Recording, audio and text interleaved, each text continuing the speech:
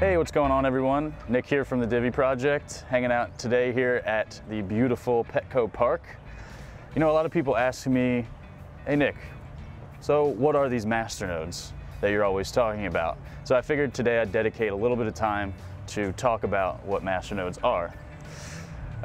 So let's start with a little bit of history on masternodes. So masternodes were originally developed by Dash, and Dash used to be called dark coins, and basically they wanted to add an anonymous feature to their protocol, and they felt that they could accomplish this by adding masternodes, which are basically a staking mechanism that allow anyone who hold at least 1,000 Dash to run one. So there are a couple ways you can run a masternode. Traditionally, you can either run it locally on your home computer, or you can set up what's called a VPS, which is a virtual private server, like Amazon Web Services, DigitalOcean, Vultr. There's a bunch of different services that you can use.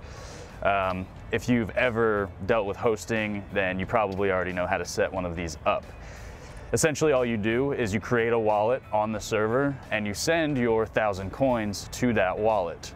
Then you can configure your masternode and start the protocol.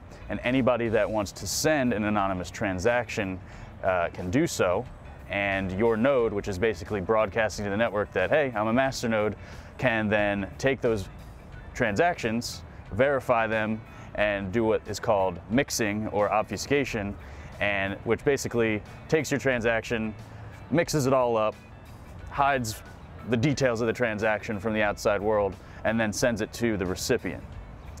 So that's basically how you get one set up. So when you run a masternode, you actually get paid for verifying transactions in the network, like we just talked about.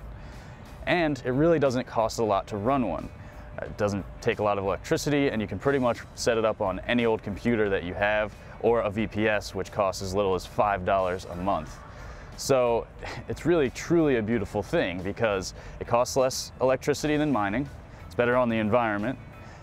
It costs next to nothing to run it, generally, and you get paid.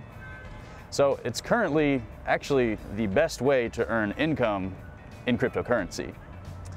So what happens if you don't have enough coins to run your own masternode? I mean, right now, 1,000 Dash would cost you nearly $500,000 US.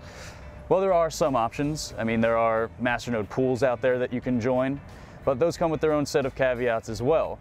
And you have to trust everyone in the pool. You have to all agree on where the masternode will pay out to, and there could be fees associated with the pool over just hosting it yourself. So this presents its own set of difficulties. But fear not, there is another option, of which Divi will be the first of its kind, which are called multiple tiered masternodes. In fact, we have 5 different tiers of masternodes in our network. Each of these varying tiers has its own bonus structure. So the more you stake, or the more you hold in your masternode, the more you earn.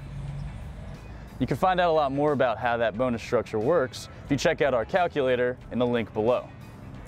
Now, I always encourage everyone to do their research, check out all the other masternode coins out there, and I hope that you'll find that the simplicity behind Divi's masternodes is what encourages you to really get that masternode portfolio started. So once again, guys, right here from Petco Park, beautiful Padres Stadium in San Diego, I'm Nick Saponaro. I really hope this video was informative, and if it was, please subscribe, like the video, find us on Telegram, and if you have any questions, please feel free to reach out to me directly. I'm always around and happy to answer. I'll see you guys next time.